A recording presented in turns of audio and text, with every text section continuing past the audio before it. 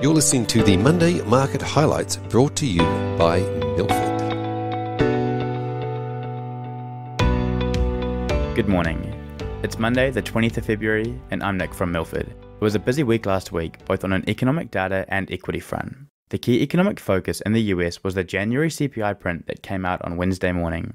Both headline and core CPI came in line with market expectations at 0.5% and 0.4% month-on-month respectively. Another key print was the US retail sales, which did come in much hotter than expected. Total sales rose 3% month-on-month compared to market expectations of just 1.8%. This follows a weak December print that was down 1.1% month-on-month. The rise in spending was broad-based across many of the categories, but led by department stores, food services and drinking places, and motor vehicles and parts. The data indicates robust consumer demand after a slowdown last year and supports the hawkish messaging from the Fed for rates to continue rising. Another surprise in the raft of US data was the US Producer Price Index coming in above consensus. Headline PPI was up 0.7% month-on-month compared to expectations of 0.4%, and core PPI, excluding food and energy, was up 0.5% month-on-month compared to expectations of 0.3%.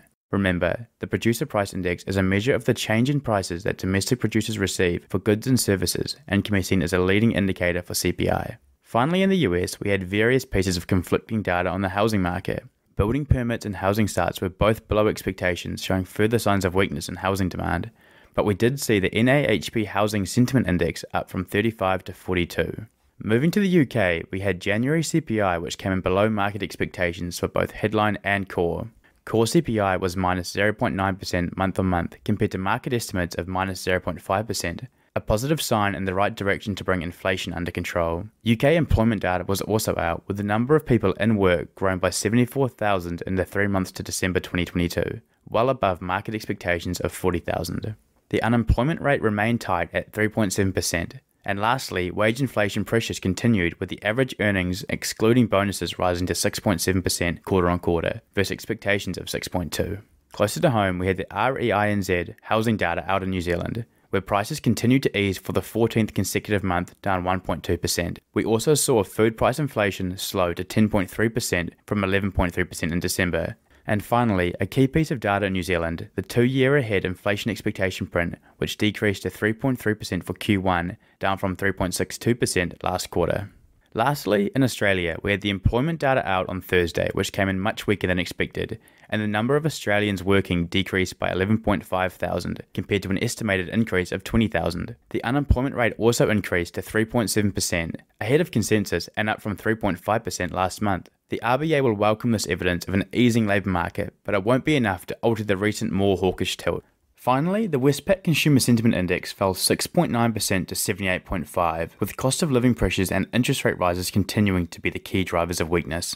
Turning to equity news, reporting season continues to kick off in Australia, and although it's still early days, initial results suggest it's going to be a weaker than expected reporting season. The number of companies beating expectations is below average, with a higher miss rate and an increasing number of companies giving weaker guidance. We had 68 companies report last week, one being JB Hi-Fi, a consumer electronics and home appliances retail company.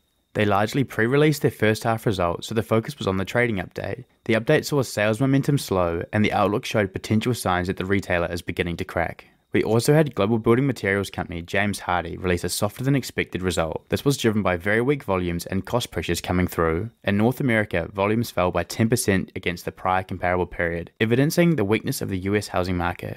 We also had the Australian banks report during the week. CBA had a solid result, but it was their guidance on net interest margins that was important. They noted that due to mortgage and deposit competition that they saw peak margins in October. Westpac and NAB both also had strong results, broadly in line with the market.